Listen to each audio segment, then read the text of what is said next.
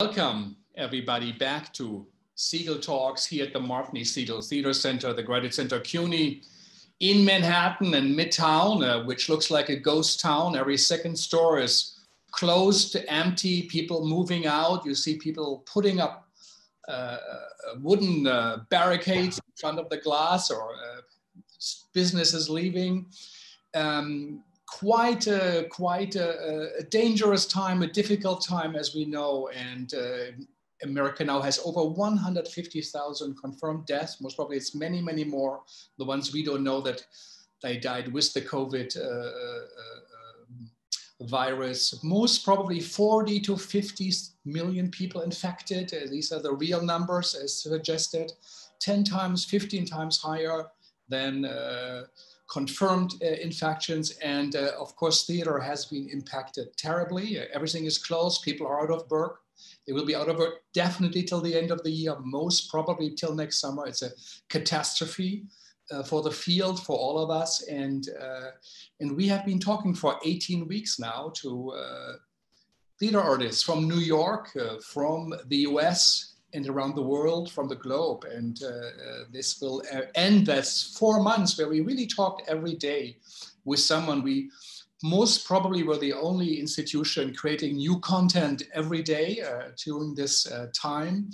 Alex Rowe from the Metropolitan Playwright said today, Frank, but it's not true that you're the only one creating original content, which of course is true.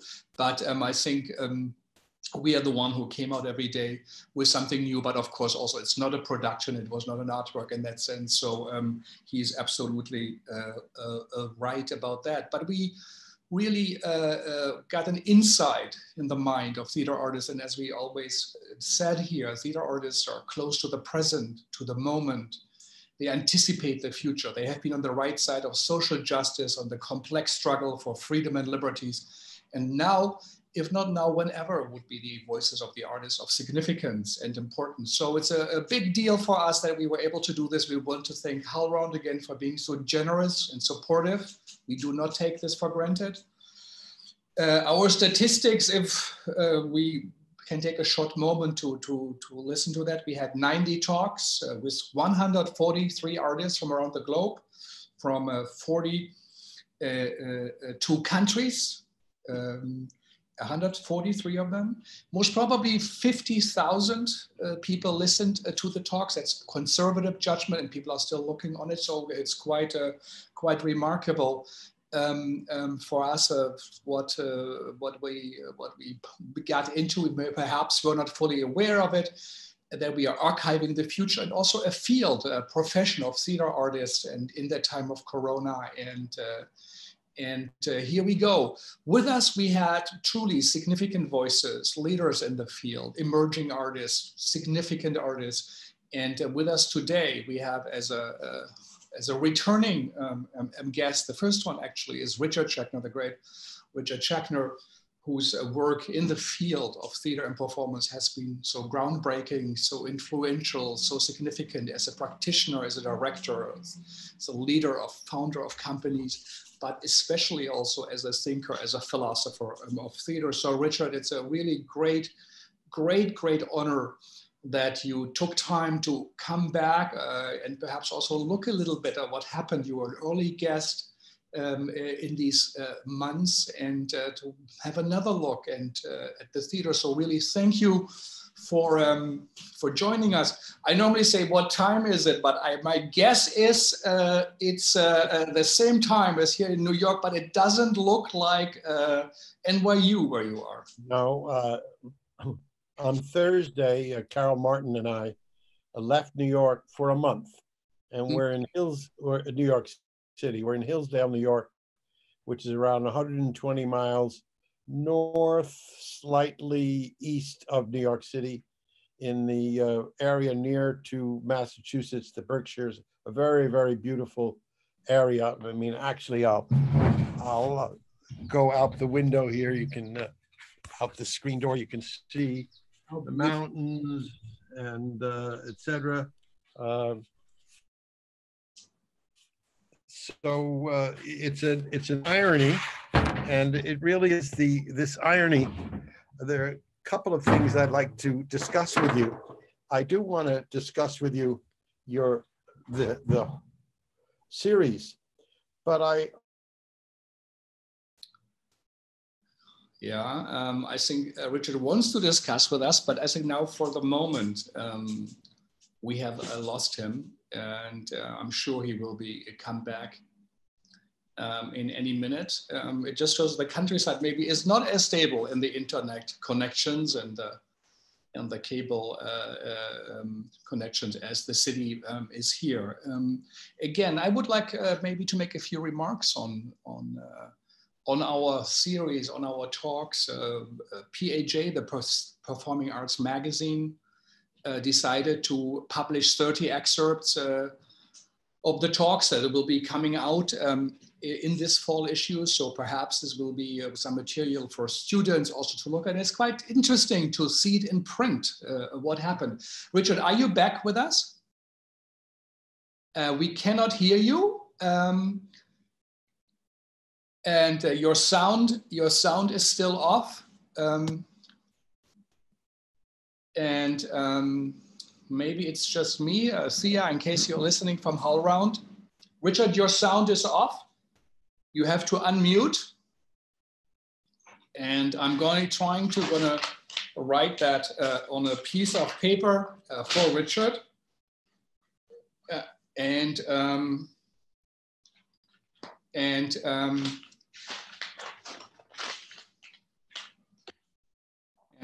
Well, listen, it's not so easy.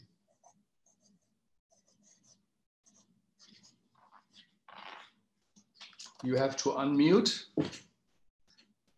I'm unmuted, but I don't see you. Here you are. Here you are. We hear you again. Yeah, but you don't see me, and I don't see you. We do see you. We see you. We can see you. What happened was that beautiful place I was too far from the router, and it disconnected. Let's go back, Richard. You were saying, sit down. Yes, I will. I'm going to try to see if I can get a picture, because I'd like to see. I'd like to see what's happening here. HowlRound. Well, no. Well, at any rate, I can't see you, and now you're looking at my kitchen. Yeah. And I'm going to try to. I wish I could see you. I'm going to try to just put a HowlRound and see if it comes in. Mm-hmm. Yeah. And see if we come back. Yeah. There we go. Yes. Here we are. And now he can see us, but we can see Richard, but it will be just a moment will he get back to us. So again, Ben Gillespie with Bonnie Moranka worked on creating, I think, up to 30 excerpts from the talks up to June. So there are more perhaps to come.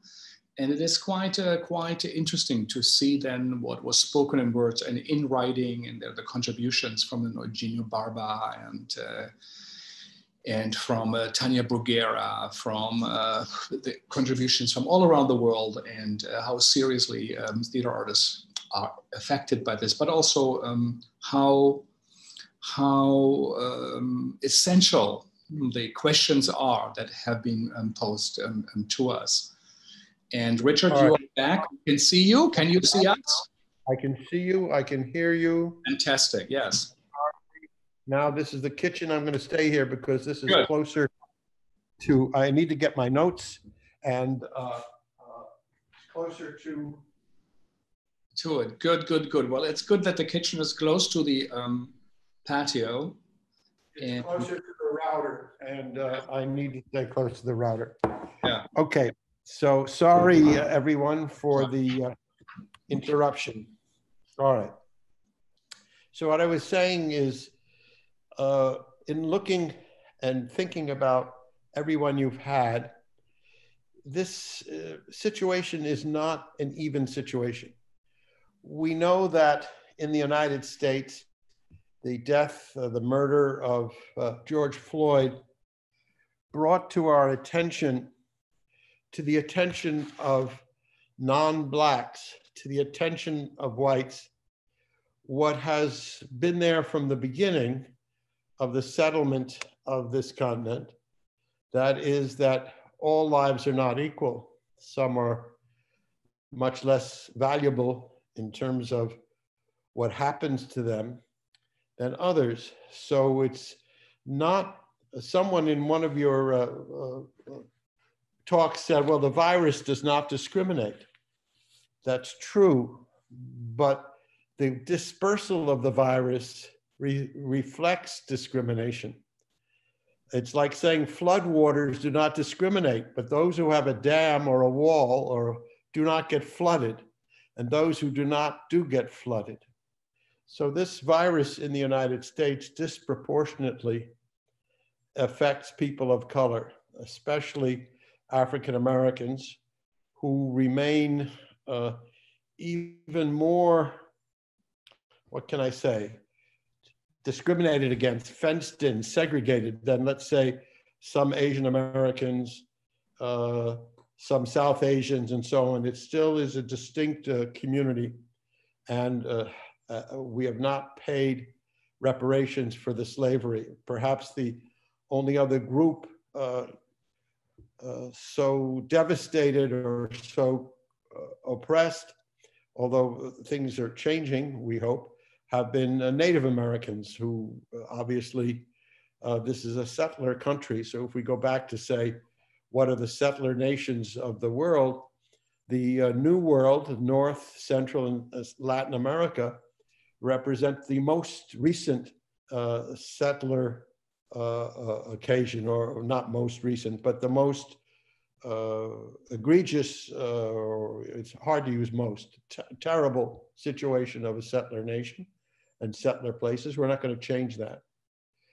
In reading over what has happened, I saw that there's the differences between the people who live in the have places, the people who live in the have less places, and the people who live in the have not places.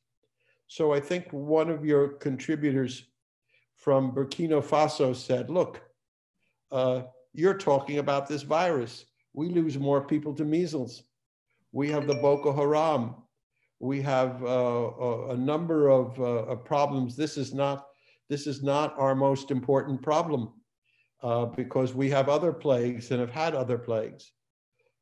Someone from India noticed the 600,000 people, workers, who were made to leave Delhi because they know they had to shelter in place. They didn't, their wages were such that they lasted only a day, and they were starting to walk 500 kilometers, 1,000 kilometers, 1,500 kilometers, and then they had to return, turn around because there was no way for them to get to where they were going, and they were told that they shouldn't be on the road.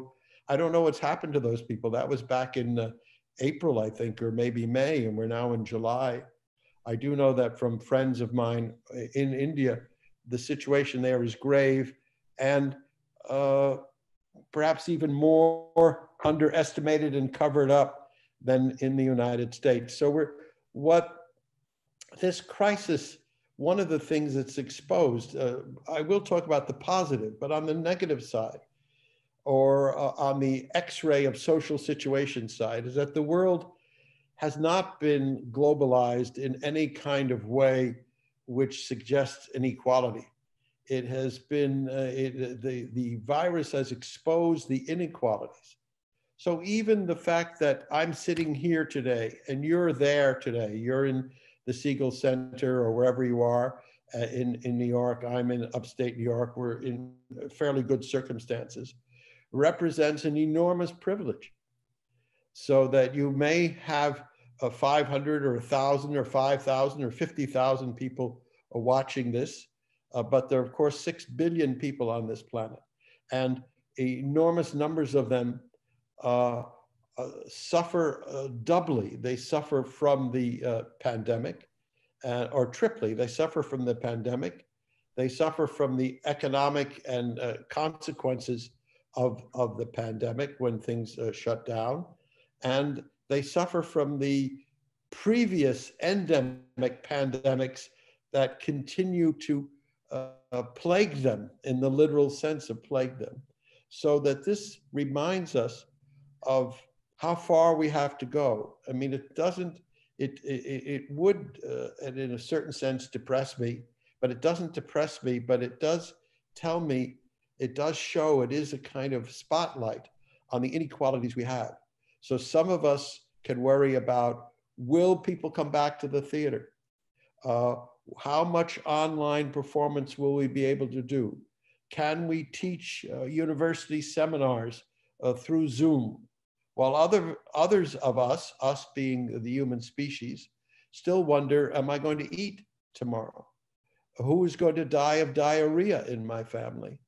How can I get out of this horrid refugee camp, which if the virus comes here will infect 80% of the people, because there's no chance to do social distancing. You can tell me social distancing is like telling me drink only clean water when there isn't pure water. So that this has really, the George Floyd incident, the George Floyd murder was a kind of synecdoche. It intensified, it showed what is there to be seen.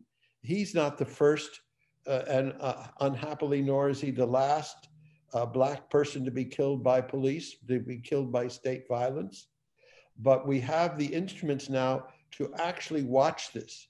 And seeing these things repeated is a kind of snuff film pornography, as well as a way of raising consciousness. In other words, I'm myself so ambivalent.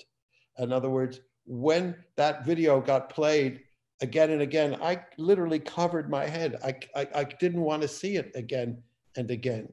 And at the same time, I know that you go on to places in the internet where such videos are played as entertainment, literally as entertainment, as celebration. And so what our instruments of communication have given us is the ability to see the full range of human behavior and human feelings, from the very positive ones that, Frank, you represent, and that so many of the people who came and spoke on your series represent, to actually horrific actions that people celebrate. That we learn that genocide is not an infrequent or past event. It continues to happen, and it happens, systematically because of the inequities we have. So the questions are raised: are we capable of remedying, of changing, of moving forward? It's not that the human species, that the human race, I hate to use the word race in relationship to our species, but you know what I mean. Humankind is capable of deeds of angels and deeds of devils, and we're constantly performing both kinds of deeds. So that this period, to me, makes me aware, as I've not been aware, for so long, maybe ever, of the breadth of the human experience, and that it is as damnable as it is blessed, and that we see that occurring. And what will we learn, from these events? When the holy grail of the vaccine comes, where will it go, and what will it mean? So a vaccine comes, and I assume that many people in Western Europe, Japan, South Korea, North America, and even there, the question is, will the people in, the wealthier people get this vaccine first, even in these places? Will they go equally to Turkish workers in Germany and African-American ghettos in the United States, as they will go to people like me?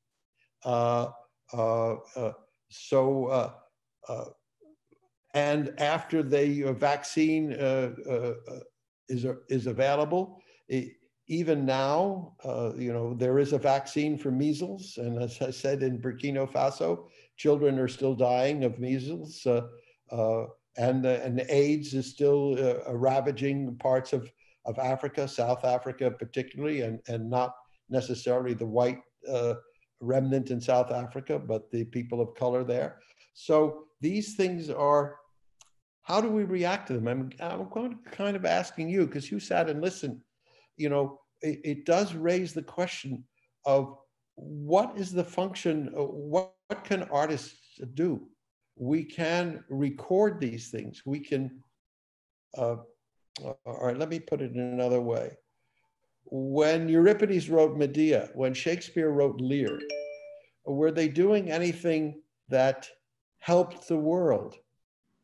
Or were they saying, this is the way the world is? And for those of you who have the leisure or the privilege or can get into the Globe Theater or sit in Athens or down through time, you can learn about these things and we can kind of have our jaw drop. We could be astonished by them. But do they change anything? And, you know, I wish I had an easy answer and say, yes, art matters. And for me, of course, it matters. And for you, it matters. And I think for most of the people watching, it matters greatly. And maybe artists are not there to address these incredibly difficult social problems, which we now see much more nakedly than we saw before. And the virus exposed it, not only because it exposed everyone's vulnerability, but it also exposed how that vulnerability was met in uneven ways by different societies. So what do you think, Frank? I mean, what do you think about that, having listened to this, the role of the art and the social structure that this virus has exposed, and actually your own series, which shows us so much good work? Is it simply that we continue to do good work and we accept the human condition as it is and slowly ameliorate it if we can, recognizing that perhaps we are not deeply living better than we lived 1,000 years ago? Some things are better, some things are worse. Is that the way it is? Or is this story of progress a true story? Mm. Yeah, it's the big question. And listening to all the artists, many of course said art is important to me and that's enough. I'm a human being, as it is for someone to paint, as it is for someone to be a farmer, to be a father, a mother, to be a lover, or to be a writer. Says that is, we don't care so much. Other people say it's important or not. Abhishek, who you also mentioned in India, he said, well, we do work in small places, but I get censored by the Indian government. They don't care about the TV and they don't care about the movies, but our plays get forbidden. So it must have an effect. It must be important. So maybe we should ask them, you know, so they obviously it highlights something, as you said, it produces something, but it is such a deep question. And as you also said, just yesterday we had two artists from Lebanon who said, for us, it's now about survival, about food. We have electricity for 2 hours a day. We cannot even get the money out of the banks. The American dollars, they might have, the few ones are no longer allowed. And even middle-class families are starving or don't have the access to food. It's collapsing. And so how can we even think about art? But they say, Dima said, yes, but we do. And we think of strategies. It's who we are. And I think what emerged from the talks, and it is deeply moving, it is inspiring, and it's also part of what is real, symbolic, and not just imagination, but part of imagination is that what these artists do is representing the very best of life. if there is a functioning community, a functioning city, a functioning society, theater is functioning. A great city has great theater, it's the reward. Great sports. And if it's not, there is no theater. It's forbidden. It doesn't come out. You don't see great theater. So, so actually, theater in that way is a celebration of life.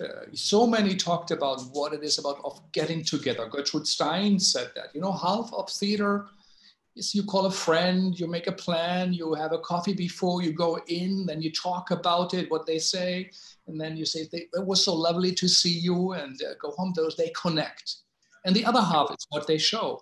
And so I think what it did show is that the deep experience of life, you know, as the Russian critic, thinker, will come to me in a second, from the 30s, who said, you know, when black is black, stone is stone, hate is hate, love is love, you experience it.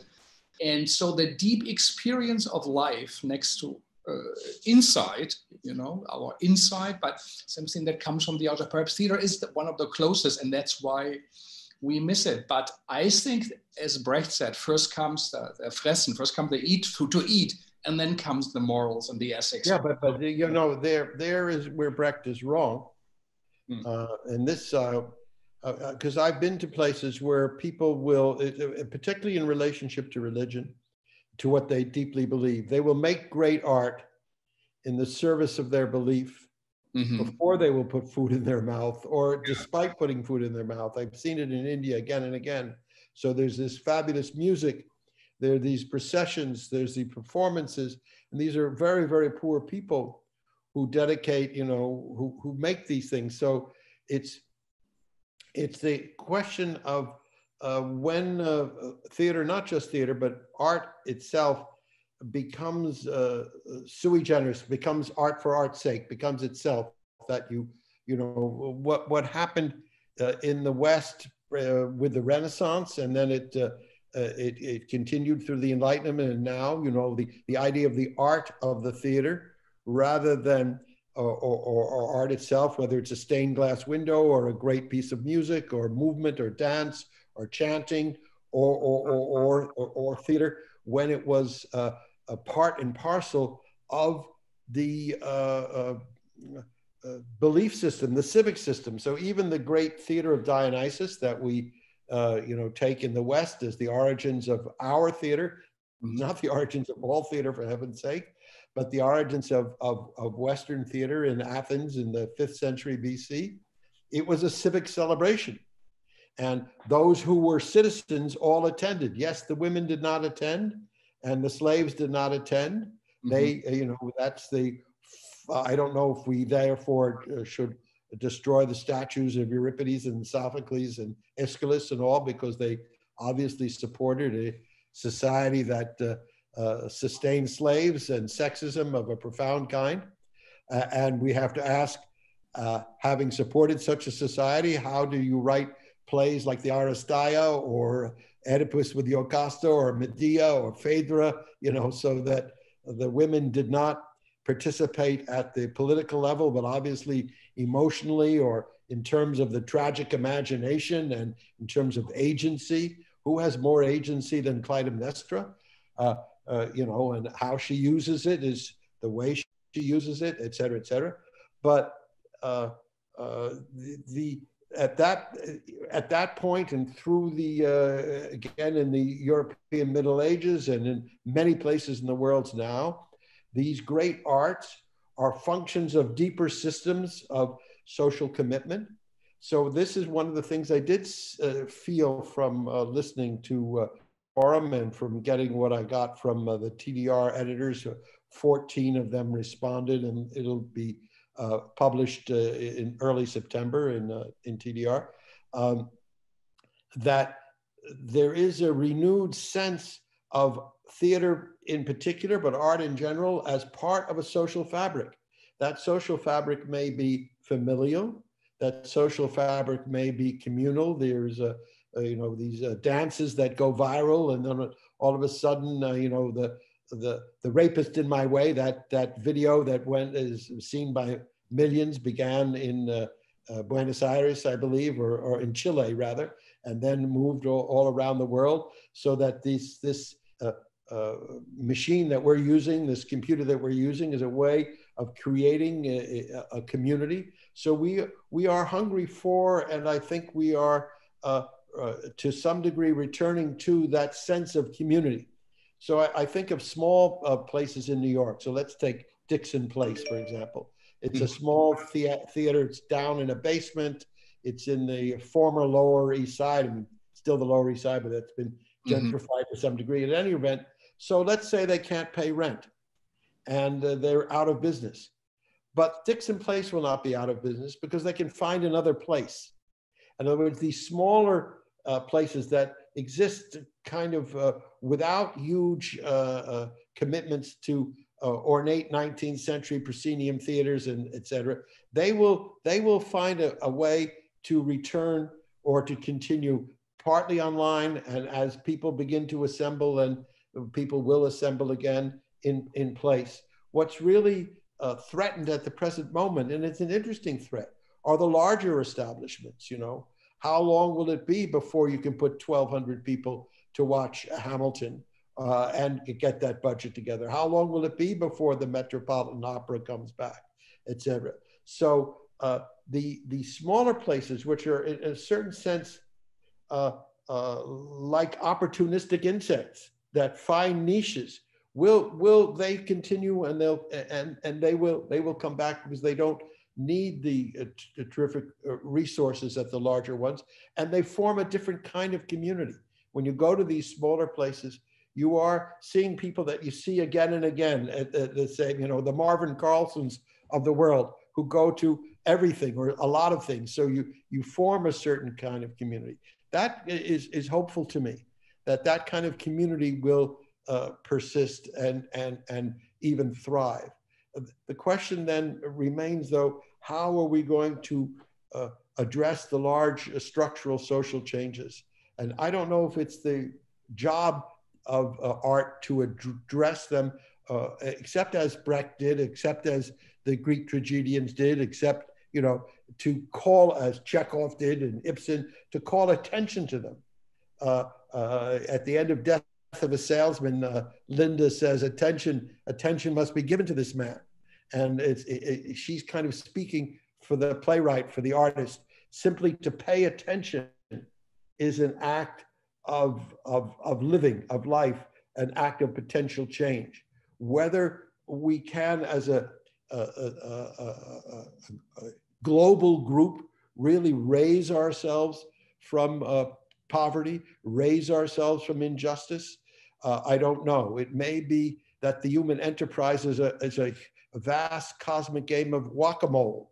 You knock down this injustice and that one pops up over there. You knock down and someone pops over there. Maybe that's the way it is. I'm old enough to have that slight taste of despair about it. But maybe there is such a thing as progress. You know, Steven Pinker would argue in The Better Angels of Our Nature that given statistics, we're living in a peaceful age, that a smaller proportion of people are hungry, a smaller proportion of people are dying in wars, et cetera, et cetera. The absolute number is greater because the total number is greater, but the proportion is less. That indeed, in much of the world's history, most people's lives were nasty, brutish, and short. And now at least we have, there's some progress in that. I don't know, what do you think? I mean, I'm kind of, I kind of begin to know what I think, but what do you think from listening to all of these artists? Do you think that we're moving in a healthy direction, or do you think it just is a kind of a cycle? Mm-hmm. Well, in a way, on one level, I would agree. I do think that extreme poverty or extreme hunger, except for sub-Saharan Africa, most probably in this world, is no longer as prevalent as it was. There is a better access to education for women, girls going to school, but it's of course, a long process. Numbers of solar energy that is being created now by far outstrips what even Al Gore promised in the late 90s. It's incredible in that sense what has happened, and we also need to recognize that numbers, I am from Germany, a country that is so peaceful and also tries to lecture people on democracy, and they're doing a great job, but they caused 2 world wars with, I don't know, 40, 50 million deaths. And we don't live in that time. I'm the first generation of over 250 years where there isn't a war on the ground in Germany. So we like to look at this as progress, and we like the idea that Germans now do it real, as they did all the other stuff with the best Kaiser, the best Weimar Republic, the best fascist, the best genocide, communists, but now they are the best, we are the best democracy. But it is hopeful, and there is a line that led to this, and we hope and think that it is part of a good, intelligent design, that it's what is good prevails ultimately. I think theater artists, and I think you are right, theater artists in a way have to call attention, make visible a change. And Bogart said here on the talks, quoting physicists, the mere act of observation changes reality. That's what she quoted from nuclear physicists. Heisenberg, it's part of the indeterminacy principle. Yeah, yes. That by the way of doing, and people do observe, people do think, people do point out, and numbers are larger, I think. I liked what Yago Rodriguez said, that he said when Anna Akhmatova tried to get to see her son, who was jailed by the Soviets, and she went every day to see him in prison, and you had to wait for hours. Someone said to her when she was in the middle of life, "Isn't that Akhmatova the poet?" And people said yes. And the woman said to her, "Will you write a poem about this? If you do, I'll let you in front." And she did. And he said, this is something, this is a function. That's why he does theater. And so I do think that the contribution is important. It is significant. And but when we come out of this virus, do you think we'll come out and, now there's the movement of Black Lives Matter. There are people in the streets. We in the United States hope that the presidency of Donald Trump will come to an end, though he's now talking about not having an election. Yeah. Heaven help us.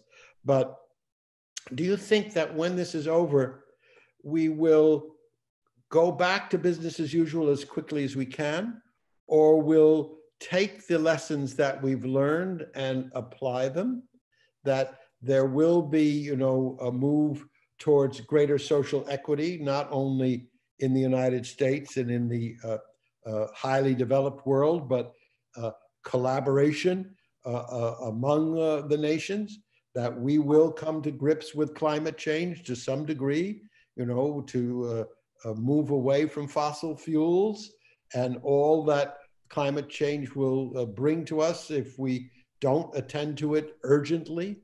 Or do you think once this, is our memory such, are we like in Waiting for Godot? Once Pazzo and Lucky leave, they don't know, okay, that's over. What do we do? Nothing. They do not move at the end of that play. Beckett, we can say Brecht is one great teacher and Beckett is another. And Brecht is the great teacher of social amelioration and exactly what you're saying. Look, observe, pay attention, the street scene, see what is happening, etc. And Beckett says, life decays, entropy, it goes down. People have very short memories. Once you do give a little bit of relief, they forget about the pain, and particularly the pain of others. Who looks at what Lucky suffers in Waiting for Godot once Lucky and Pazzo have left? So which is it to be? Or are we, as I feel, always in a tension between these two visions, between the tragicomic of Beckett and the political hope of Brecht, which, and we have the followers of both, or, between Aristophanes and Euripides, if you will, or, one could get many examples. I feel that that we contain multitudes, we contain it all. if indeed we can end poverty, but to end poverty in the long run, we have to control population. You know, you can't, I hate to bring these things up, but the world only had 2 billion people in it 75 years ago. Can you imagine? 75 years ago, it had 1/3 the number of people that it has now. So that's, you know, Malthus. You go, the population grows geometrically and the resources grow arithmetically. And so that the question then is, yes, we can end poverty if we can level the number of people. We can't just constantly add people and so on. And I do think that art shows us this. And I think that what has happened in this, in a certain sense, terrible moment, but also a magic moment, is how much people communicate. So you're doing Segal Talks. A year from now, will you do a second set of Segal Talks when the crisis is gone, where people come back and see what issues remain that we have to address? And if you did a second set of Segal Talks in 2021 or 2022, would you have the same amount of listeners, or does it always take a crisis? And then when the crisis is over, we kind of say, okay, we'll just go back to whatever the new normal is or the old normal. But over the long run, what's happened is a kind of increase in ability to solve problems, coupled with emerging new problems. In other words, people didn't have to worry 1,000 years ago about water pollution. There weren't enough people to worry about water pollution. And water pollution just happened to be human shit and some animal shit and so on. You could deal with it organically. It wasn't kind of heavy metals. It wasn't the results of industrialization. It wasn't radioactivity. So even as we progress, we produce more yin and yang, the other side of the progress.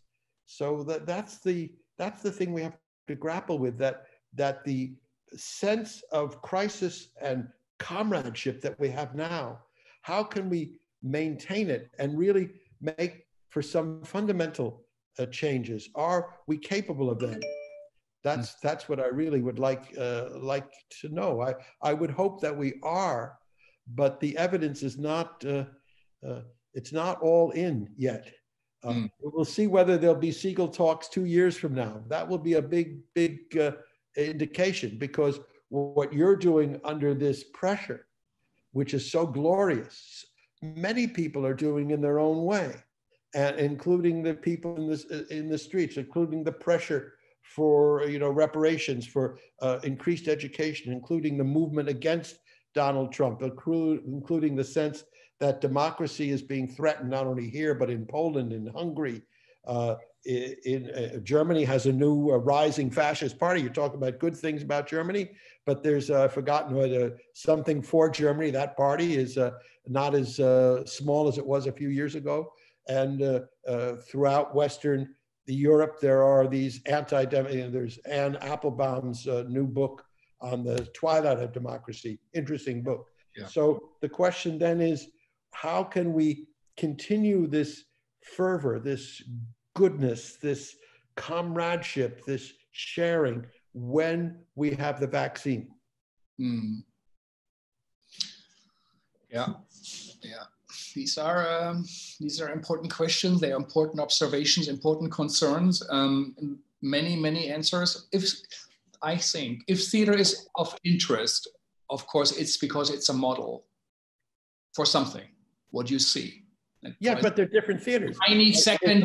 Is the model end game, or is the model? No, let me. What you see on stage for a tiny moment, your own VR set, your head, how you perceive the world, which also is a composition. It's a dreamlike composition. What we perceive of reality, it is perhaps shattered, and this model should reflect the change that is possible, the new ways of producing new forms of theater, like Emile Rao talks about the outside the theater, collaborative work, less of hierarchies, sharing ensemble, what you did, ensemble work, that it goes away from a central figure. So what you see reflects a new way of representing things, the idea of a Rimini protocol, or what Carol works about, the theater of the real, that people are in the center of it, whatever, the quote unquote, the real and the normal people. It's a humongous change from the genius playwright, the Arthur Miller, to saying, what are you thinking? I mean, we had Adelheid Rosen from Amsterdam, and she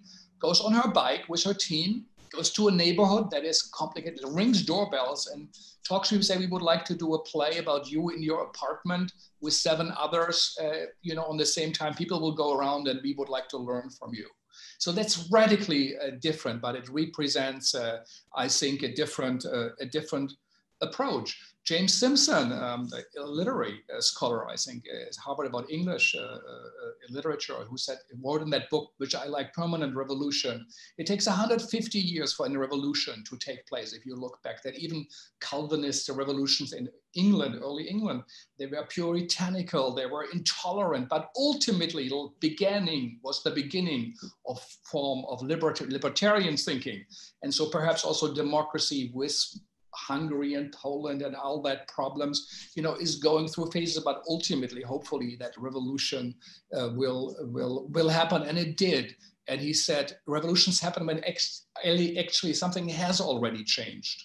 It is not as much the Black Lives Matter, which of course is the presence, or as Roncière said on Monday, he said that these people are like artists. People are on the street imagining a new life, a better life, different models of life, that these people, contribute to change, but something has already changed for them to come out. And this is why something will happen. In Germany, numbers of that right-wing party are actually down. Trust in government, compared, of course, in difference to the US, is much, much higher than before. And Jeffrey Sachs, the great economist on Columbia, who says, well, we could feed everybody. Everybody could have a basic income. There would be enough food. Maybe not the better, but everybody could be. The planet can sustain it. There's no political will of sharing. There's no political idea behind it. And we have to change that thinking that it is for young Germans or young Europeans, instead of buying the big car, they think about having a great bike. They pay 3,000, 4,000, 5,000. But the change, where like in Germany, where the Mercedes is like the biggest thing in life was to get the car. You could own this machine. That was the vision, the dream. And now people say, no, I want to have a bike. Yeah, so it's a fundamental change that's slowly happening. So I do think why theater is important, and the theater of a Milo Rao, of a Thiago Rodriguez, of a Castro, all of that is, there are different models of producing an experience life, and the theater shows it. And we reflect it with the call to action. That's about the spectator. You are also in the center, you're participating. And as we see now, if there are no spectators, it doesn't exist. And it perhaps wasn't as clear. I agree. And, decades ago, I began to do theater outside of regular theater spaces, outside of the proscenium and so on. And what you're talking about ringing the doorbells, Augusto Boal also did things of this sort with the Forum Theater and the Spec Actor and so on and so forth. So it's there. The question then is also, however, in socioeconomic terms, will Broadway come back and be what Broadway was, or similar to that? Will they still have these huge things? Yeah. Will Hollywood or Bollywood, the filmmakers, or will Mark Zuckerberg and Jeff Bezos, we're talking and you're talking, and it's great, about small players doing great things because we're kind of like the cockroaches of the society. We find a crumb here, a crumb there, we survive, we make our work, we do it, we ring doorbells and so on. At the same time, there are these large structures which are productive and oppressive at the same time, so that at the same time that we're socially learning and socially distancing, perhaps we're doing more shopping on Amazon and not less. So Amazon is kind of like the bicycle, right? So what happens to the small store owner who depended on you to do something now that Amazon does like that, and without any danger of the virus getting to you, because it'll get to the messenger who's delivering it, but not to you? Or when the Schubert theaters come back, or when you know, it may not be Jeffrey Epstein or whatever his name, you know, the other guy in Hollywood, but it'll be somebody else in Hollywood. So what happens to these larger structures? I think that's one of the crises in American democracy. In other words, what you're saying is true, but also the alt-right is also highly, quote, mobilized, literally. You know, there are like 350 million guns in the United States, some enormous number of weapons. And these groups are also organized. They also use the social media. They use the same tools that we use, and they use them with a large number of people. I mean, yes, Donald Trump may only get 40% of the vote, but 40% of the vote is an enormous number of people. You know, so the question for me is that this is ongoing tension and ongoing dialectic, and I would like to see some big changes made in the large structures as well as in the small structures, and that is very hard to envision, because I don't see the I don't see the energy that I see the energy there to survive and thrive insofar as we can. I don't see the energy to survive and thrive and really overturn the social structures, so that we have a new way of living, so that Amazon is truly a public corporation or whatever it could be, so that the Broadway is not only has new modes of showing things, but its whole infrastructure is changed. That Hollywood, you know, we not only have indie films, but some of the larger film, you know, the things that go to Regal cinemas or wherever are also changed. So these are questions that I think we need to think about and work on. I was thinking one last thing. I know I've talked a lot here, but one last thing is that I was thinking about the word revolution. So, and at my age, you think about these things a little bit differently. And I say, do I really want an armed revolution? When I was younger, I would say, you know, revolution is a revolution. You know, the French had it, the Russians had it. You know, they went out and they killed people and they changed the government. The czar is no longer there, although I don't know, Putin seems to want to be a kind of czar. But when we use the word revolution, are we really talking about reform? I mean, when people like you, like me, do we really mean reform, or do we mean revolution in the Che Guevara, Lenin way of revolution? Even George Washington, you know, they took up arms. And I personally no longer feel that taking up arms will lead to anywhere except for a lot of death and the reestablishment of an order that will be perhaps different, but in certain oppressive ways the same. Maybe different people will be oppressed, but you know, if you look at it from another planet, it'll still be one group of humans oppressing other groups of humans. Reform is something else again. I like the idea of new structures and reformations. And what you said about it taking a long time, because you talk, you know, I like the idea of the Newtonian revolution or the Einsteinian revolution. You know, these are ways of changing modes of thought, and they, over time, they change the whole way the world is apprehended and the way the world is made. So those kind of reformations, I'm very much in favor for. Armed revolution, I think, is a chimera. It doesn't really get us what we think it will get us. You know, the Russian Revolution did not get the Russian people what they expected. I don't know, Mao's revolution seems to have gotten the Chinese a lot of what they expected. So there's a case where it seems to work, though many of us may not want to live in Xi Jinping's China. But of course, the number of people that were lifted from poverty there is an enormous proportion of the population. Even in my lifetime, when I first went to China in the early 1980s, people were living in caves. I saw, you know, the change has been extraordinary at the expense of freedom of expression. at the expense of some Ai Weiwei's kind of thing, at the expense of what's happening in Hong Kong. But perhaps that's not such a bad trade-off for those people. So, you know, it's also tolerance of different systems of governance within a certain range. Maybe democracy is not the mode, popular democracy is not the mode for everyone at every point of social development. I don't know. What do you think?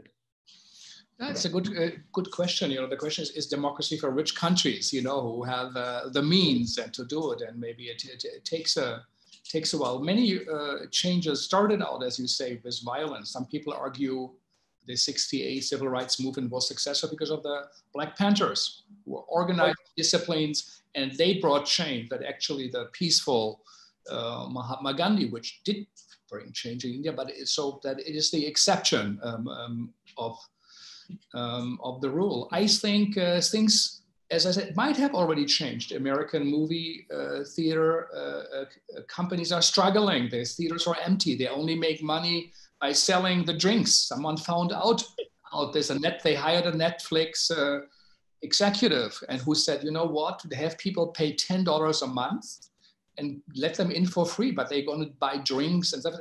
That's the only way you're going to make money. And that's what they did with the Gold Movie Pass. And within I think a month, 10 million people or 5 million signed up. And, but it was, nobody thought of so many people would come. But it has changed. Warner Brothers and Disney will release films online now because the movie theaters are closed and they have been problematic anyway. To get there, you have, you know. But will the people start to own Warner Brothers? Will the ownership shift?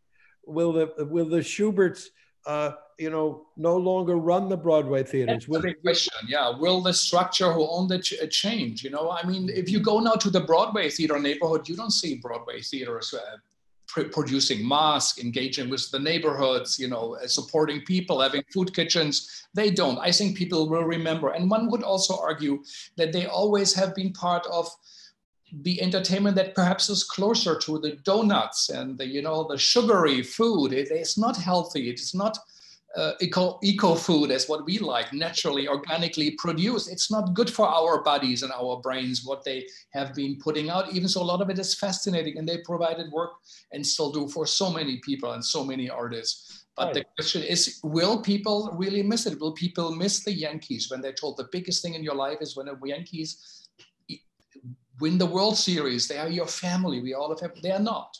They're not there yet. You know, they're Broadway theater. Everything is. They are not there, and they are not supporting it. So I think what we look at is what brings change. You know, so many people in the talk talked about Joseph Chaikin and the Open Theater, a small company. Very few people knew about it. You know, in Germany didn't really hear about them. You know, but the influence was tremendous. What they did and how they changed minds, and I think in the bigger picture, these small places are like homeopathic pills that perhaps in the big body have a resonance. We don't know. We will never know. You know, but I think. Well, I agree. They do have a resonance, but they are also to some degree kept in their place, so that because the very nature of getting larger means you change your structure. I mean, I knew Joe Chaikin quite well and the Open Theater, and you know, he left the Living Theater to form the Open Theater to investigate acting. There were a group of them, and his sister Shami Chaikin and Jean-Claude Van Italy, the playwright, and so on. Now, if they had become like the group theater, successful, and moved to Broadway and ended like Elia Kazan and you know, Marlon Brando, you know, and the Actors Studio and Lee Strasberg, they would have become something else again. I mean, Joe wanted, of course, he died young and tragically. I mean, he had a heart condition. He didn't, but I don't think he ever would have wanted to be successful in that other sense. And I think you're quite correct.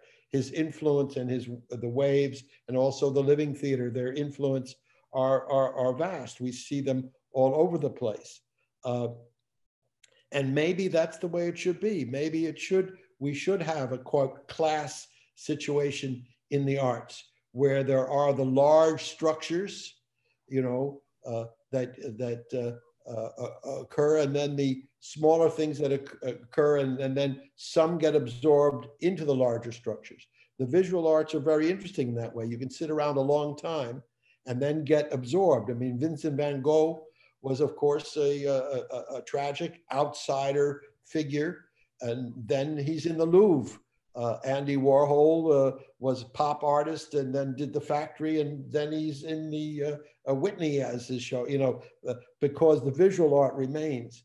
The theatrical art, performing arts, not film, but the live theater is ephemeral. So you can't save it. You can't say, okay, now Joseph Chaikin belongs at Lincoln Center, because there isn't any Joseph Chaikin. There isn't any open theater. There's some video. And we cannot buy your Dionysus in '69, you know, as a collector. No. Go back, say, this is an early work of Schechner, I'll pay $1 million and I own it. It's not possible. Yeah. That's the fundamental difference, you know. Correct, and that's a healthy difference, yeah. but it is a structural difference. So maybe what we're talking about is, you know, Mao once said, and he probably regretted it, let 100 flowers bloom. And the French say chacun a son goût, you know, so that those are two kind of classic statements of classic liberalism. In other words, that multiplicity and diversity and difference is healthy and good. At the same time, we know that when we have a quote free market, it isn't free for very long, and the bigger players get bigger and bigger and bigger. That seems to be part of the human nature. At least enough of us are greedy and skillful that it may not be everybody, it may not be even most people, but you don't take too many people who are skillful and greedy to accrete wealth and power and then to keep it. And every once in a while, I mean, I think this was the function of the American revolutionaries in the 18th century. They said, you know, you have to break that and start again. So that's what I mean by reformation. Maybe you have to break these power structures. When Rockefeller got too big in the end of the 19th century, they had trust busting. They started to pass laws. You couldn't hold all these things. Now they're trying to say, is Amazon too big? It's an Amazon after all. That should it be broken up? Should Facebook, you know, be broken up into multiple social media things? I don't have the answer to that, but I do think that the multiplicity is good, and too big is not so good. Yeah. Yeah, I think this is definitely also depending on one thing is not good. What we learn, right? They have to be independent, small units that do work. And the question, of the 100 flowers. The argument, the other one is you can cut those flowers, but spring will still come. And the question is, are we in that spring? Even if things are cut here and there in Hungary, Poland, Trump, is it still coming? And I would say, yes, I am in that sense hopeful. I think that mankind does remember in a good way. It just might take time. Talking about the American Revolution, the slavery project, also by the New York Times and others, very clearly also said that the American Revolution, one of the reasons were that the British said we're going to end slavery. And that there's lots of states, especially the Southern or others who were very, very loyal to the British, they said, that's not possible because as I guess Ted Cruz said this incredible thing who said, well, it was a necessary evil. No, Tom Cotton said that. We needed slavery as a necessary evil. It's a shocking, racist, supremacist statement a week ago or like 2 days ago. But they said the American Revolution, which always was a transatlantic revolution with the help from France, you know, only because the French fleet, naval fleet, finally intervened, also helped the Americans to win, and they gave large loans. But the idea of that revolution was also for a wrong reason, perhaps, next to all the good reasons that were also part of it, as you said, the contradictions we all live in. And I think, I mean the absurd contradiction that Thomas Jefferson can write all men are created equal and hold slaves. I mean, he wasn't an idiot. He must have known what he was writing and saying, that he could not live up to his own ideals. Yeah. So, and he didn't free them all upon his death. He freed his wife, but he did not free her son, others. So the contradictions are right there, you know, in almost all of the world's great myths, whether it's the Bible, the Ramayana, you know, these great myths have contradictions at their heart, that people are going in two different directions, that no one is perfect. You know, as Hamlet said, you know, thinking makes it so. The very fact that we think means that we imagine great things, but we can also imagine and do horrific things. Yeah, yeah, yeah. I think that is true. I think why theater is significant, and I remember once Basil Jones from the Great Handspring Company talked about it. Use of puppets. He said, you know, he did Wojciech, Ubu and the Truth Commission, and he said it was hard.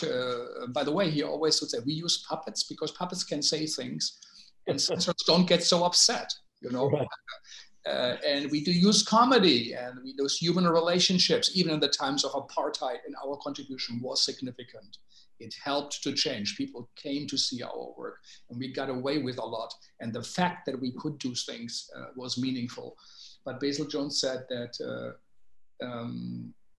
you could represent things that were normally not possible, like the Father, Son, and Holy Ghost. How do you really do that? That's, you know, paintings try to, it doesn't really work, but you have people moving a puppet. The puppet seems alive, but the person is hiding.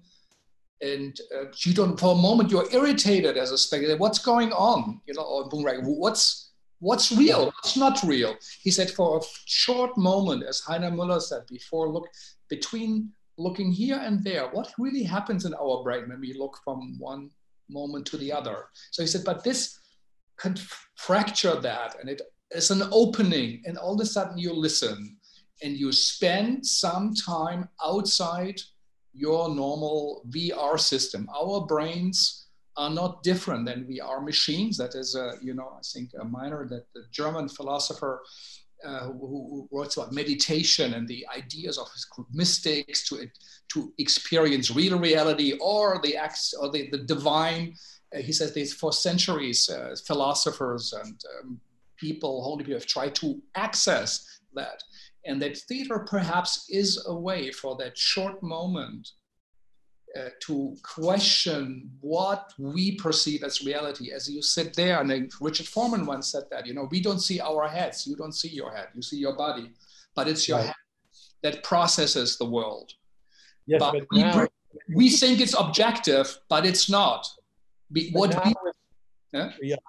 Yeah, now you see it on Zoom. That's true. That's a big difference. Perhaps that's why we are listening to each other. But he said, you know, so what we see with our head is a VR set.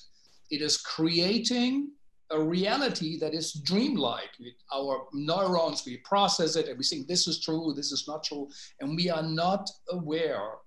This is what Jung and Freud, what the school told us, when people hated when Galileo said the world is actually, or the earth is not the center of the world, when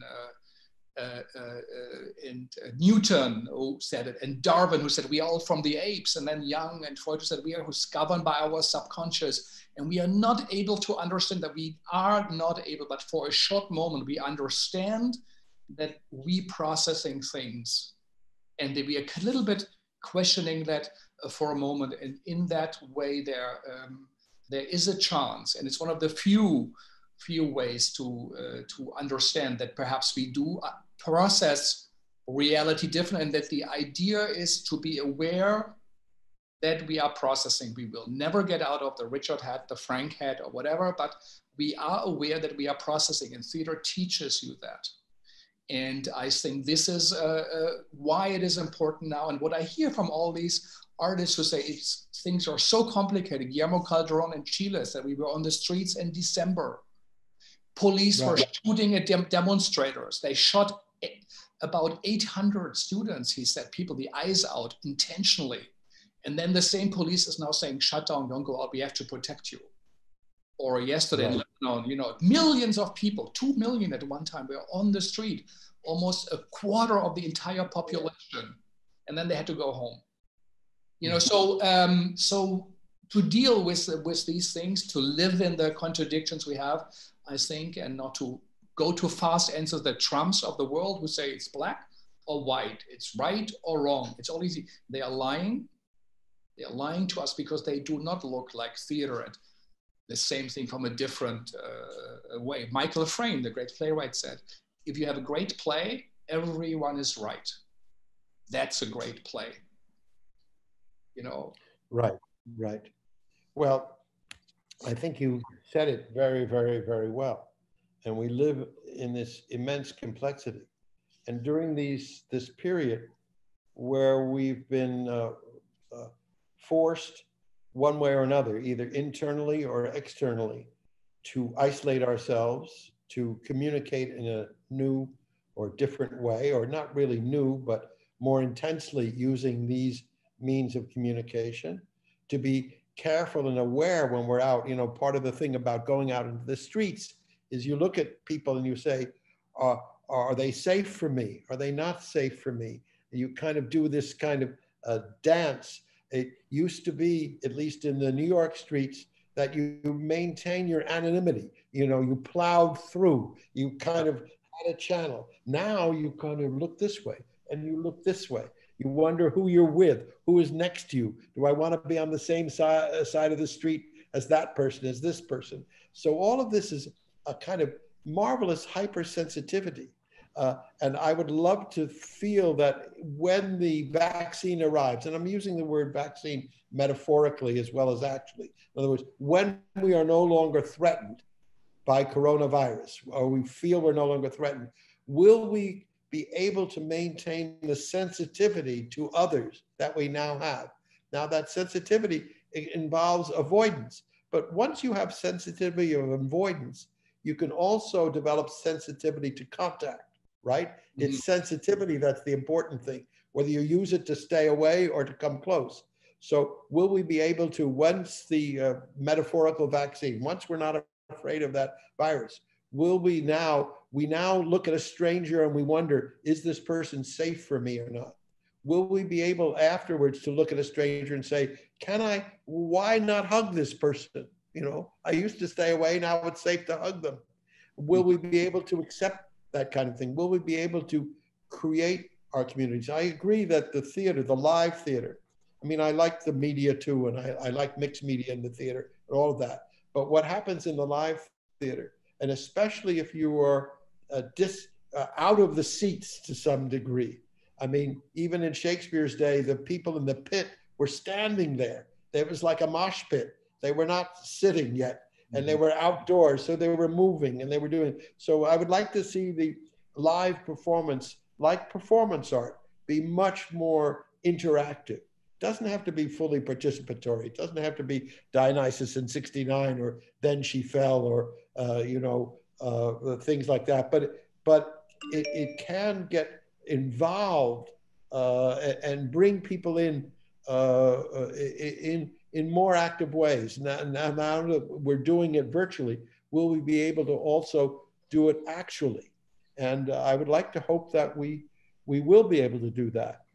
Yeah. And we don't know really what the world will be like in 100 years from now. I mean, I've warned about, a lot of people have warned about climate change and the consequences and so on. But one thing we do know about history is that the projections usually don't happen. I mean, because of the reason you say, we imagine one thing and we begin to make something else come into existence. So I think 100 years from now, what we thought will happen won't really happen. It won't happen in the same way. And what artists do, they not only can see the future, they can imagine what can be constructed. And that's what you're saying too, this life of the imagination, this notion that what goes on in here and out there are interactive, and I create the out here as well as the out here creating the in here. And we two together and whoever else is out there watching, hello, and participating, we're creating new realities even as we sit here and talk. Yeah, and I do think where people also agreed, everybody more or less said this is a very serious moment. It is confronted us with death. It's a hinge. And it's changed. They say, everybody says things have already changed and things will be changing. Of course, a lot will be trying to go back, but this cannot take it back. We are animals. Someone said, I forgot who was, we realize we are an animal. You know, that our skins all of a sudden are like state borders where we say we don't want to let people in, and our skin all of a sudden is the outside border to the world. Something come in, we desperately don't want to have this invisible virus to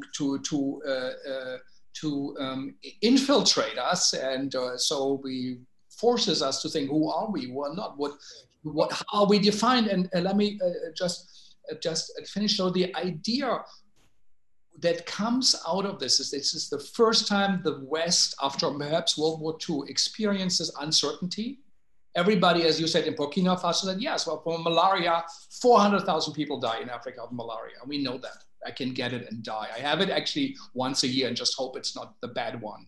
And that this uncertainty, that understanding that we are animals, that we have bodies, that we are vulnerable, life can end with a bad handshake. That's what Tyler Mack said. You know, he knows people that, my friend, survived AIDS and now died by corona.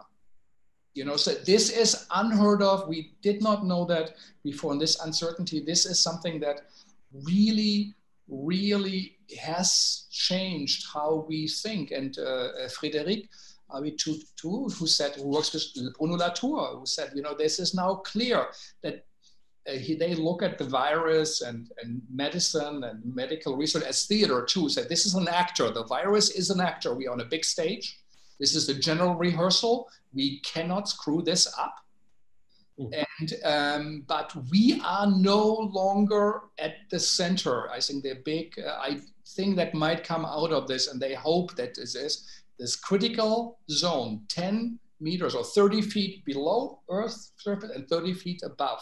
What makes life life? We are only alive because plants are alive, we are alive, we keep producing life. He said, this is endangered, and we have to understand that we are one part of it, that there are plants who are significant to our lives, that community is significant. What happens in China in a fish market affects our life, and that we have to collaborate and that we have to find ways to survive. Otherwise, our species, as you said in the beginning, is endangered. And to look at this as a theater, and whether it's under the microscope, under the electron microscope, or whatever, but to say this is something, and there has been what perhaps literary critics said early on, the decentering, you know, the deconstruction, that we are no longer, as Galileo said, the planet Earth is not the center of the universe. Perhaps this now teaches us we are not at the center. This is also the big lesson, and perhaps theater and art helps us to get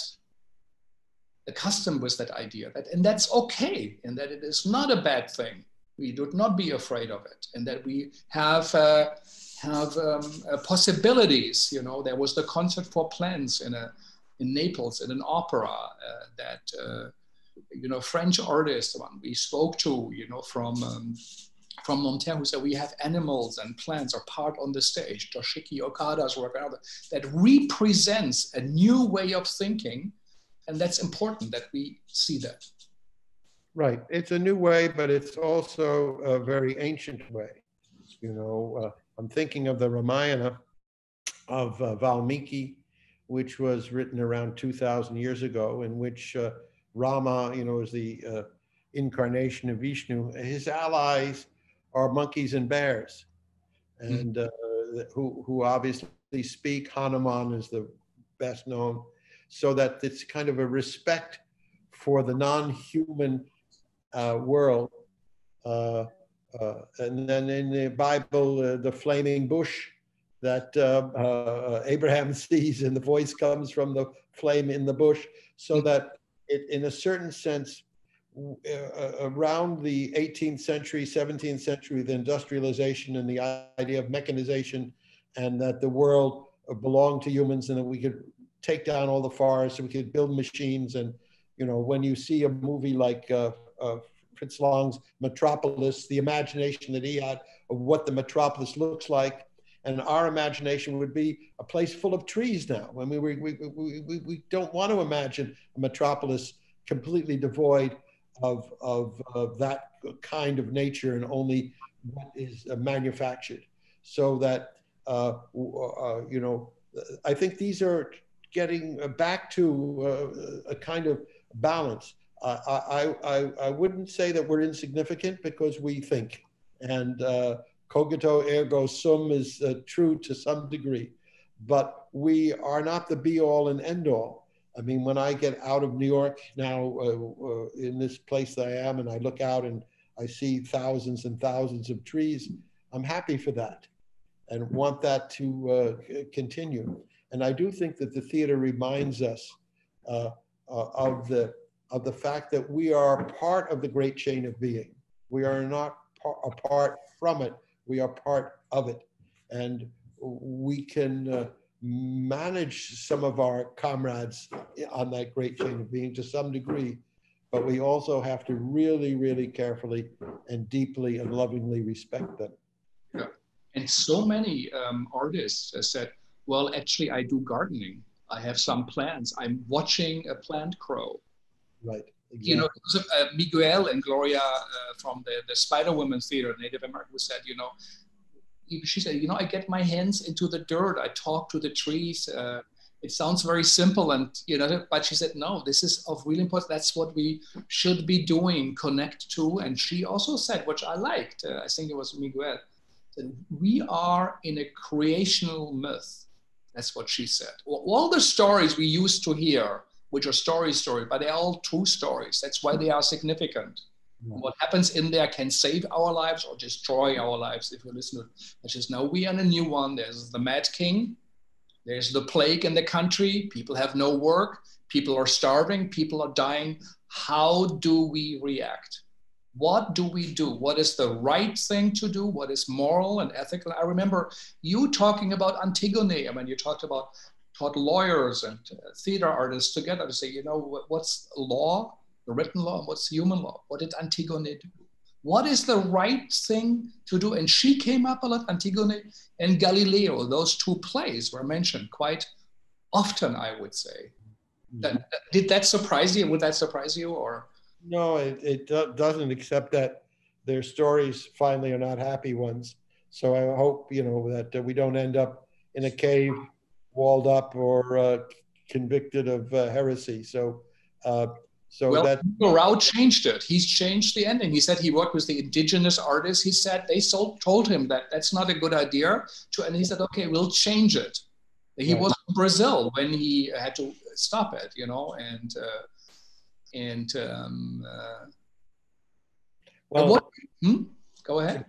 I'm just saying, I think what you've done is changing the world in some significant way. This opening of these dialogues.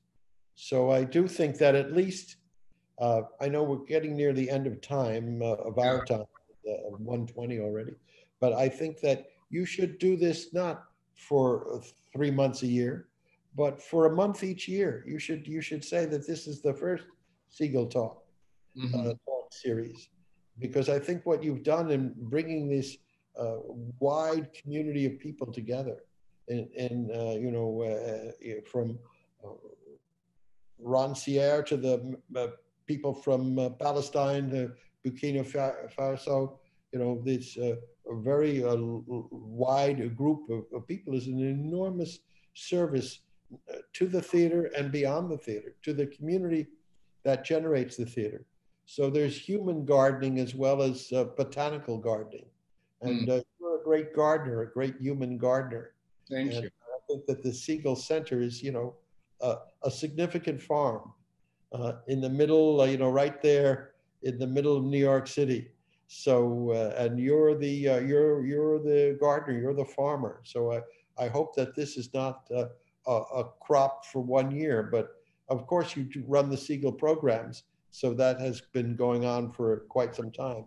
But I mean, the idea of Segal Talks should be kind of annual or semi-annual event, maybe each time organized around a particular crisis or opportunity, you know, because the virus will pass, we will get the vaccine, but it's not the last thing that we're going to be facing. You know, one on global warming would be very interesting. You know, how art is going to attend to that. The return of nuclear weapons, you know, that's another very serious thing that's happening, that the United States is, quote, upgrading its nuclear arsenal, which is kind of horrendous to think about, upgrading it for what purpose? And that we have been saved these last 60, 70 years from global wars, but we've had many, many, many little wars, and we have not had the use of nuclear weapons. Hopefully we'll never see them again. But as they proliferate, as different countries feel that they have to exercise their macho-ness, the chances for that happening increase. And that's another thing we have to deal with. So these are intersections between large issues that confront humanity and theater and the arts. And I think you're in an extraordinarily powerful and good position to help us work through it with a community of people, as you have done. Well, thank you. That's this is so generous and thoughtful. So really, it's accurate. Thank you. That's a big deal, and I'll take it. And that's means really it does mean a lot to me. As you said, we come closer to the end, and I know that you prepare for your great TDR magazine. On the scholarly side also, reactions from around the world, from around the globe. So we are in a way not the only ones, but it perhaps was more the focus on practicing artists. But what it could also be, you know, a Segal Talks series, you know, the voices, this we at the university, we believe in thinking, we believe in theory, we believe in, you know, models to whether then they work out or not, but that's not the question, but we need those. This is of significance. But so what came out of the contributions? You said 15, 20 people sat down and... What I did, I invited the TDR editors, all of them, so that the TDR contributing and consortium editors come from various parts of the world. Now, of the 23 or 24 of them, 14 contributed. So they range from Barbara Kirschenblatt-Gimblett to Joseph Roach, Carol Martin, many contributed. I mean, I can't sit here and summarize what they said, but they gave examples of performances. They gave philosophical takes on what the future is going to hold. Both Tracy Davis, who was a historian, and Joe Roach looked back at earlier plagues. And Tracy is talking about the first use of masks in China in 1911, where the flu was just beginning. It hadn't gotten out into the world yet. And Roach talks about the Great Plague of London, in the 17th century, which killed 1/3 of the population. And then we have this many examples of current performances and so on. It's a very interesting take, because what you've done, which is so important, is this conversation.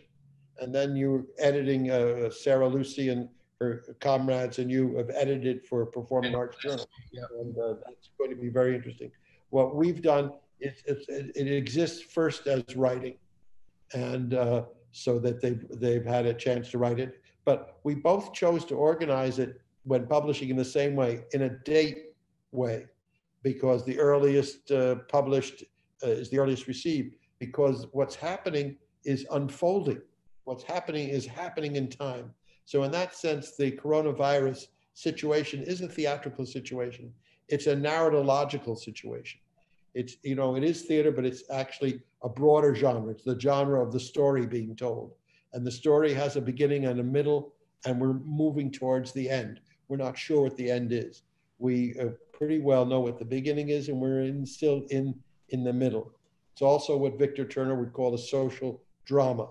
In other words, it begins with a breach, which is the escape of this virus, the virus jumping to human beings, and then the crisis when the virus gets out into the world, and then the redress of action, what we're doing now, which is how does it get dealt with? And then the end of a Turnerian social drama is either a a reconciliation or a schism. So a reconciliation would be what I'm calling the vaccine, some way of resolving it, of moving on. And a schism would be if the virus morphs, the vaccine doesn't work, we have to live with this continuously. It's constantly moving forward, which is horrific to consider as a possibility. I don't think that will happen, but it is happening. I mean, one of the things that I see philosophically with the virus is our belief in progress. In other words, the deep human belief in the scientific progress. There will be a vaccine. The laboratory is working on it. We're testing. There will be, in other words, we take this as a natural occurrence with a human solution, right? It's not going to run its course. What happened with the 1918 flu is they had no vaccination. It ran its course, and several hundred million people died, a huge proportion of the world's population. And from 1918 till now, that's 102 years, human faith in human knowledge and science has exponentially exploded. In other words, we are terrified by some of our knowledge, namely certain forms of genetic engineering, the possibility of nuclear war, global emissions leading to global warming, and all of that. But we also celebrate it. We are confident that the Abbott laboratory or some other laboratory will get something that'll put in our arms and this virus will go away. You know, not, quote, herd immunity, which is an interesting term because you read it and it's about animals running together. You listen to it and it's like, I hear about this immunity. It's herd. It's a kind of urban myth that, you know, we can do it. So all of these things are operating together. And I look at this, you know, from my performance studies point of view, as not so much theater as a huge performance. In other words, theater is part of performance. I mean, I think of theater as a very precious, particular genre involving actors and perhaps stages and playing roles. But performance is larger. We're playing social roles, and we're acting it. I agree, is to perform, acting it out as a human species. And we have great faith. We have great faith. We're like Faust. We have great faith that we can find the solution. And hopefully it will have a happier ending than the first part of Faust. In the second part, he does okay, right? He does okay, and goes around the world. Yeah. Yes, I would say perhaps.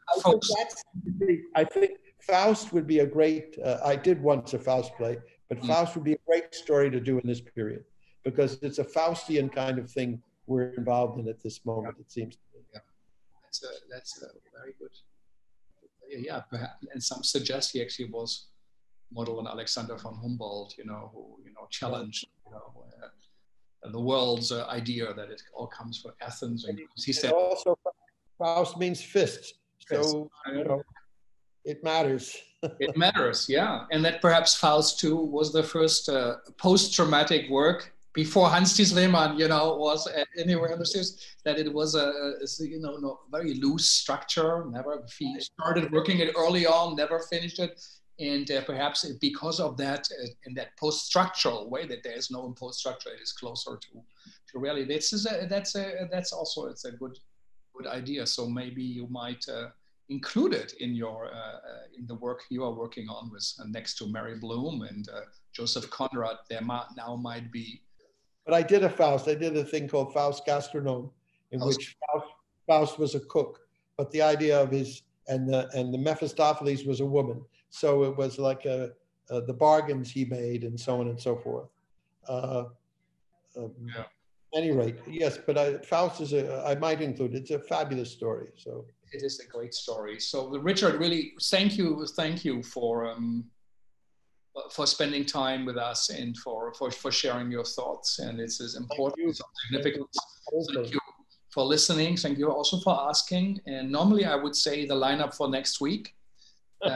And we don't have one, but it is good to think about. And yeah, and so the question is, how should that go forward? So anyone from the listeners have idea, email us, you know, it's easy to find also you, but that's a good suggestion perhaps to do it over a month and to rethink it and to structure it around themes. We'll have to see. It has to be meaningful and also part of a change, perhaps. You know, one of the thoughts we have is, you know, to be part of a great theater festival in New York, you know, that we represent all those voices. This is outside that also represents these new forms. Perhaps, as Morgan Jeunesse said, what Joe Papp would do, to go back in the parks, find way to engage that the people that should be in the center. Yeah.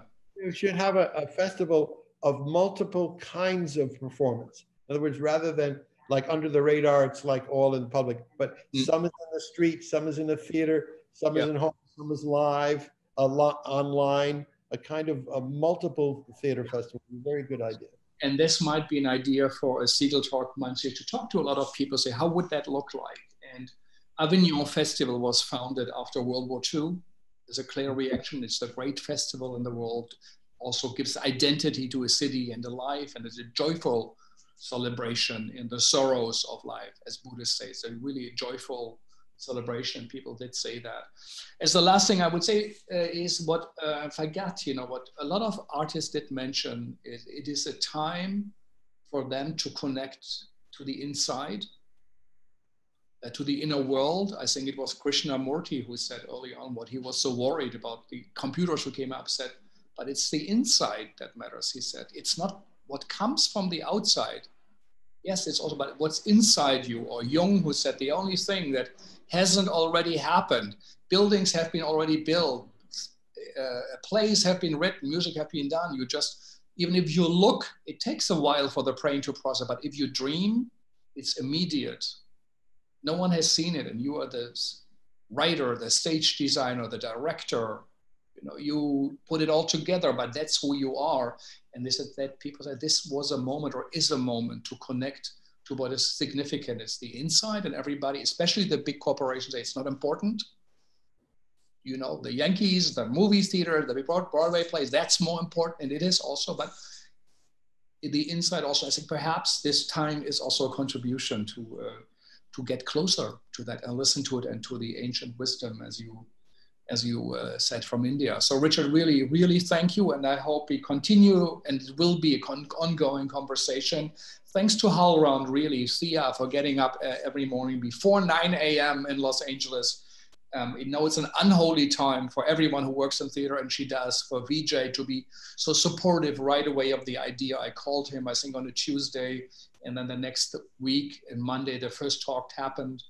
And that they were so open, though flexible, said this is part of our mission. We also need to get out of the kind of American context. We have listened to voices from the world. So it was a big contribution for us, and it was a privilege to talk to everybody. So Richard, again, thank you. Thank you. And thanks to all the people who talked to us, who took their time, put their thoughts in. There were some of them were heartbreaking talks, some of them are very inspiring talks. I think, as you said, it reflected actually the world we're in and the kaleidoscope. So it was an enormous privilege. So thank you, and thank you for our listeners. Yeah, we are a little bit over time, but it's the last one. I hope we will get away from it from you. And thank you for listening. It is important to listen as we listen to the artists, also for you, the audience. It is about you, ultimately. What changes will happen? Will you implement in your life? What can you learn from artists' experiences, what they teach us, what they say? And this is of real importance, and to take action, and also to be someone who creates an authentic change in ourselves in order to change the world. And if there's anything we learned in this series, we really need change. Forms we have don't work. They're old forms that might have worked some time ago, but no longer enough energy comes out and as they should, and only new forms then who are close to the time we live in will create that. As someone said about Woodstock, it was the same concert today wouldn't have that effect. So we have to find what is it that helps us to reinterpret life, give us a vision. And I think theater can do that. And we are looking at it, and it's an experiment, and it's a laboratory, and works like from Richard, who did it as a theater director and as a writer and as an editor and a teacher. This is a shining example of how we we can live our lives and be part of change. So thank you so much, and thanks to everybody. And I hope in whatever way and form, we'll see you soon again, and or see you Zoom. And goodbye. Thank you. Thank you for listening. Stay all safe.